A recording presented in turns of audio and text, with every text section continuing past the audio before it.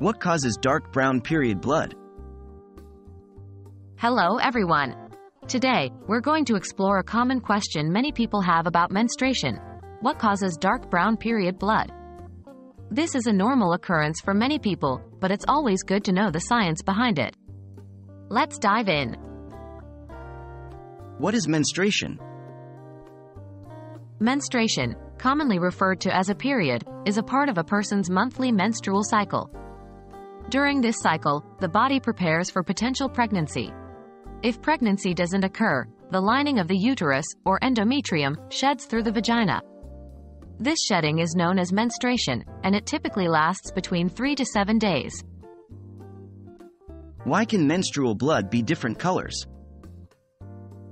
The color of menstrual blood can range from bright red to dark brown, and this variety is due to the presence of various components like blood, tissue from the lining of the uterus, and sometimes small amounts of mucus. The color can also change throughout the course of the menstrual period. What causes dark brown period blood? Dark brown period blood is usually old blood and tissue that is taking a bit longer to leave the uterus. It's common at the beginning and end of your period when the flow of blood is slower. The blood has had time to oxidize, which gives it a darker, brownish color. In essence, it's nothing to worry about and is considered a normal variation of menstrual blood.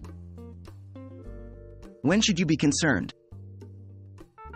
While dark brown period blood is typically normal, there are instances when it could be a sign of something more serious. If you're experiencing heavy bleeding, passing large blood clots, having menstrual cycles less than 24 days apart or more than 38 days apart, or if you're experiencing pain or other symptoms that are interfering with your daily life, it might be time to consult a healthcare provider.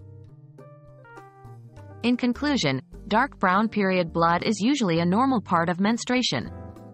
It represents older blood and tissue that's taking a bit more time to exit the body.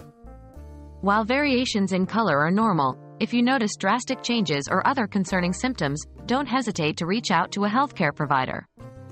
Thanks for tuning in, and we hope this video has provided you with some valuable insights into this aspect of menstruation.